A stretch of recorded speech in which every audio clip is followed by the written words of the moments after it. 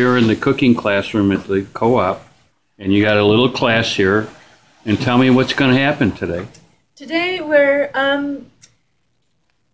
we are cooking with a class called Kids Teach Kids How to Cook. And this was the idea of my friend Cara. And also another boy last month did his version of what he wanted to cook. And so Cara has been saying, I would like to teach a cooking class, Lizzie. And she's been helping me behind the counter and different events downstairs that we've done at the demo desk. Okay. And so here we are, Teach Kids How to Cook. Number 2 with Cara Fisher. The thing that she would like to cook today is steak and potatoes. Steak and mashed potatoes. And then we're going to learn how to cook steak, some of the different kinds of steaks that there are, how to tell when a steak is done. And we're going to cut some potatoes and boil some potatoes, do some mashed potatoes with butter.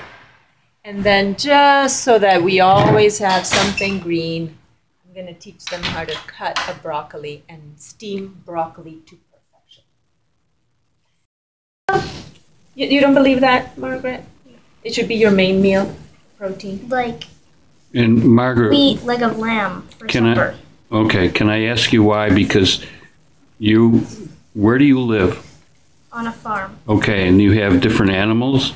We have 2 goats, 1 horse, 1 dog, 2 cats, 1 rabbit, and an older brother. The pig. Yeah. No, you have a pig, not your brother. You have a real pig.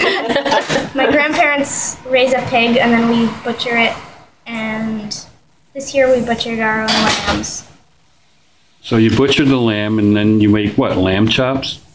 Yeah, we made sausage out of 1 old lamb, and then the 2 young ones, the yearlings, we made leg of lamb and yummy things like that. What about the pigs?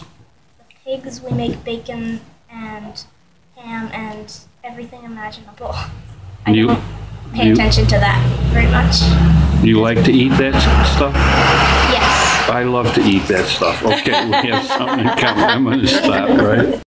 It's a beautiful piece of beef loin, top sirloin steak, and it has, if you can see, it has some beautiful streaks of fat. This is called marbling, and this is what's going to give it its delicious flavor. So I want to show you how to cook this. And as I show you how to cook this, if you can use your thumb, is going to tell you how done or not done your steak is. So let me just show you. If you go like this, do an L and feel here, that means that the steak is well done. This is how it would feel like if you press it. The taut part? Yeah. Okay. If you go middle, halfway through, this is what medium size. Medium is this. Oh. And then if you put it together, this is raw or very undercooked. So if you feel this and you feel this, it's the same. So one thing that chefs do and cooks do in the restaurant is that they feel the food. They feel it on top of the stove, on the saute pan, to know whether it's done or not.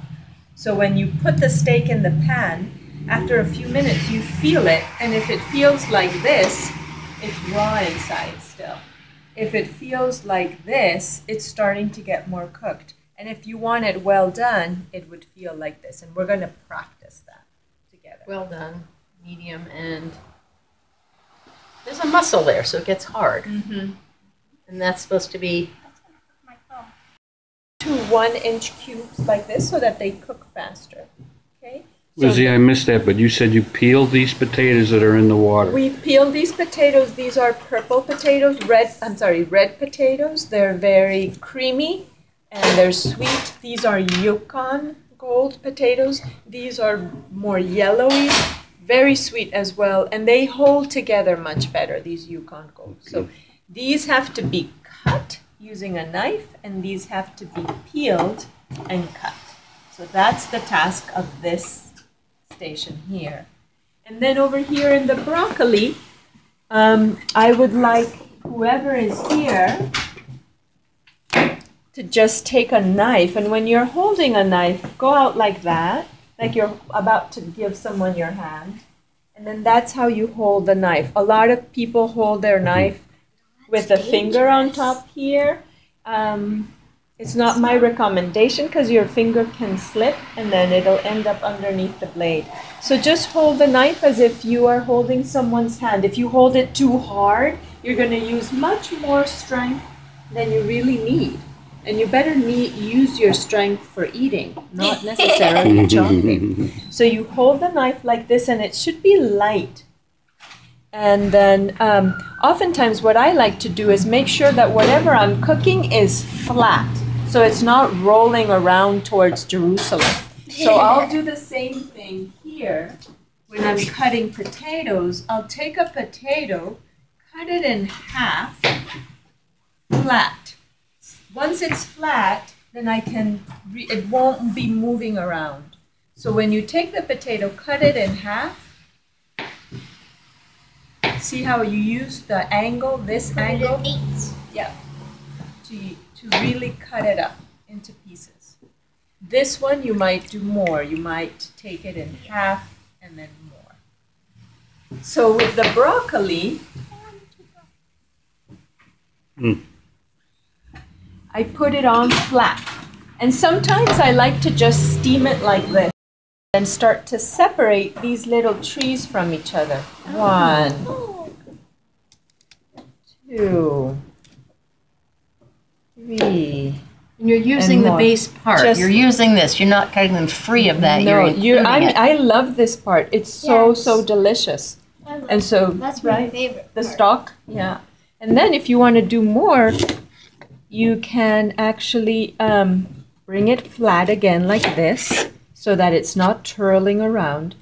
Get it to its flat, and then you just cut it into like a little rectangle, the sides like this.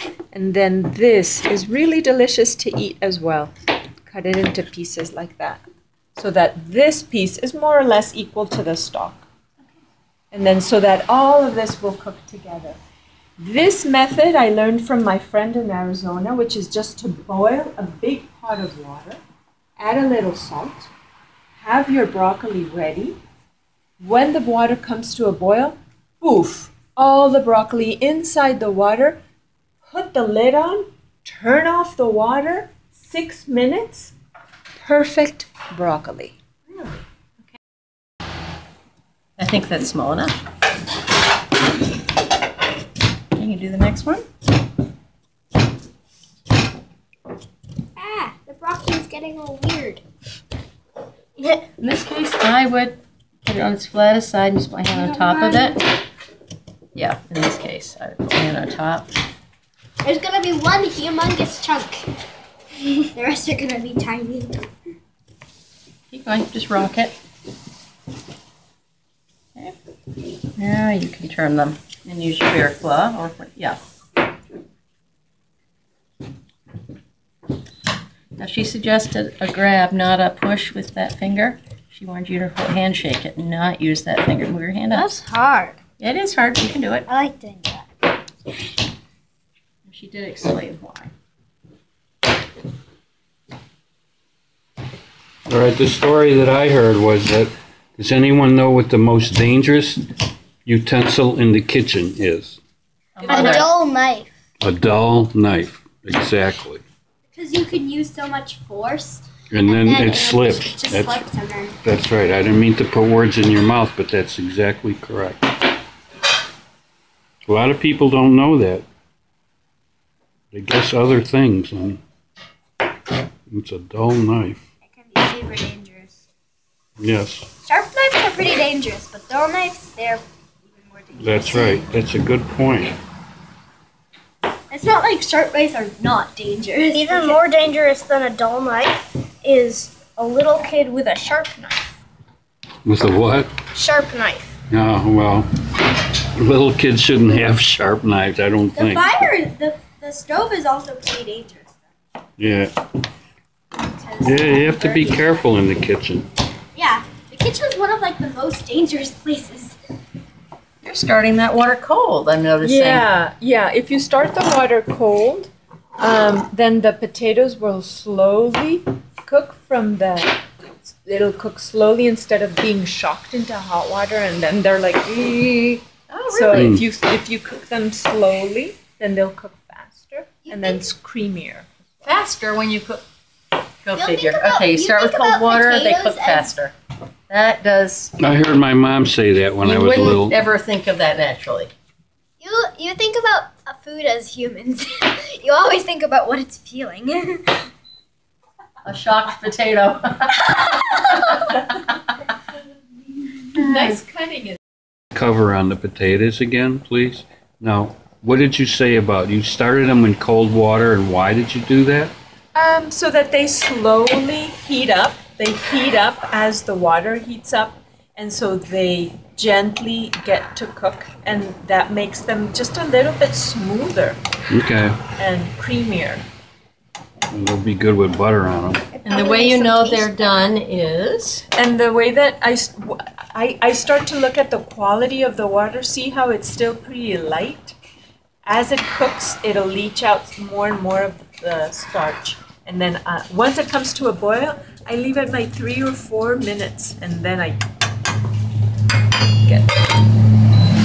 And then Cara, do you want to come and season the steak? Can everyone come and season a little bit of the steak? So let's look at the recipe. What does the recipe say about seasoning the steak? Because it's good to season the steak before you cook it, like 10 or 15 minutes, so that the meat has. Is that one whole? That's one whole. teaspoon. Mhm. So half of that. That's not half. A little bit less. A little bit less. I think that's about 3/4. Just think about it like that. That's easier to see half, right? Yeah. Ah. Whoa! Oh, go ahead, throw it on. It's all right.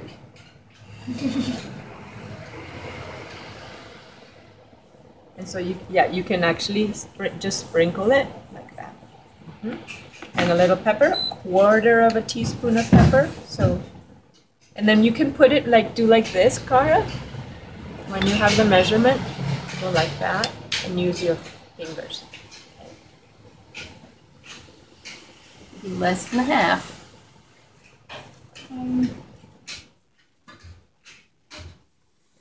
So see how quickly that came to a boil? Oh, wow. Did you guys ever watch Essence of Emerald? Oh yeah. Well, he doesn't use a measuring spoon. He just throws it on and he goes, let's kick it up a notch. That's experience. That's what I would do. Well, that's how you learn. Nice, Cara. See how? That much. No, but just some people need. Oh, this is the hand of Guidance. experience here. Nice. Isabella doesn't want to see the steak. She I'm raised- gonna start. She's barring her eyes. She eating lives up on a- a farm. Yeah. Doesn't like meat like that. She'll eat it, but she doesn't want to see so much of it. And then, Cara, there's some purple thing you can to this side. You don't touch it, nothing. For a few minutes, like 3 to 5 minutes. And then afterwards, you'll be able to pick it up and cook it. And it'll be delicious. Well, how close are those potatoes getting to come out? Nice and soft? I think so. 2 more minutes. We're almost there. Oh, this sounds good over here. Cara, you ready to remove the potatoes from the water? Oh, let's do this sometime. Yeah, it's very hot, so you're just gonna go and touch and notice. This is still pretty raw.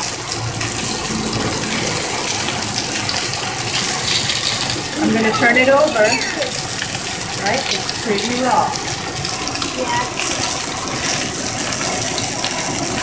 That's how the chef really cook it with their hands. And then just to see, Cara, how I can just pick it up now. Whoa! It's a beautiful sight. Can I take the potatoes out? Let's see. Let's get ready. Getting ready. Yeah, they're ready. Turn them off. Would you like to get straight into the water?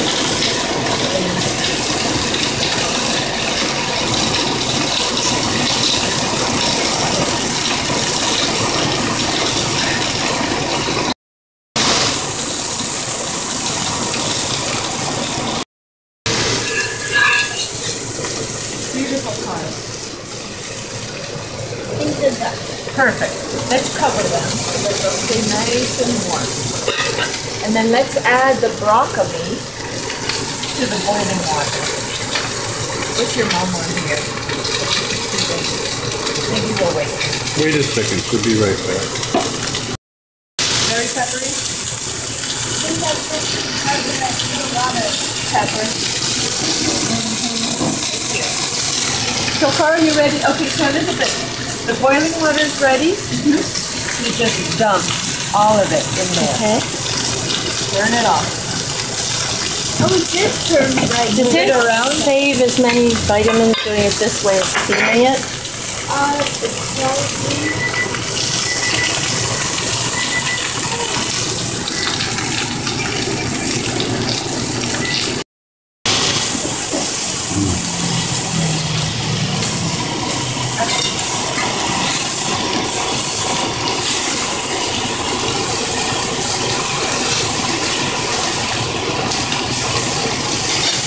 So pretty rare.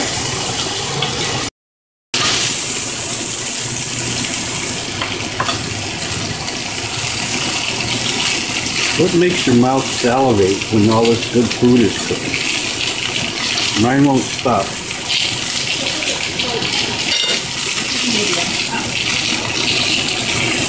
know, you want to come and mash for a minute? You know, how about you, Margaret? This is kind of small mash up. It might need a little liquid and some salt. You want to add the liquid?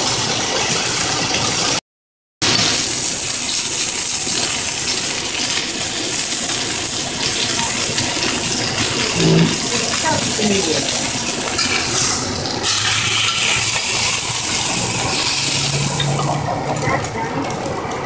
I think so. I just saw it. If there's none in here. Oh, sorry. We just read the label. Mm-hmm. You said you were cutting against the grain. Mm-hmm. Is there a reason? I think it is easier to chew, Elizabeth. Easier to chew. The contrast gives it, it's easier to chew. Okay. Out.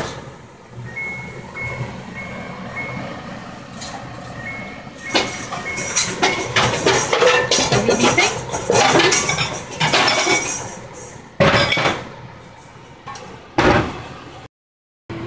We have mashed potatoes, Yukon and red potatoes, perfectly steamed broccoli, more medium grade steak, and then full, well cooked steak. Cara, you go first. You're the guest of honor.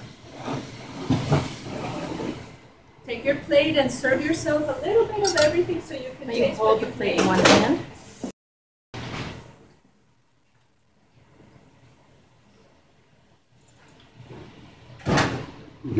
She likes steak. This is your favorite. We don't see this at home. Yeah, what's next here? We used to call this concrete. Class going on in here? Till 5, Roger. We're almost done. Alright, take your time. I'll be in later on the night. Thank you very much.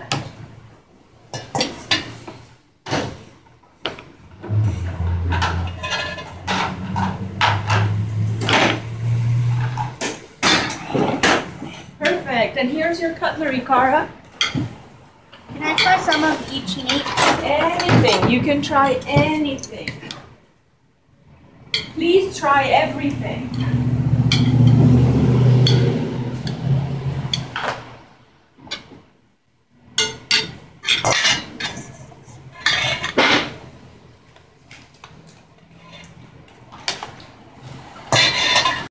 All right, guys, how is it? Pretty good? Really good. And no one's talking, so that's a good sign. It is delicious. All right, It's exactly how I like it. It's really good. here we go. There's one thing that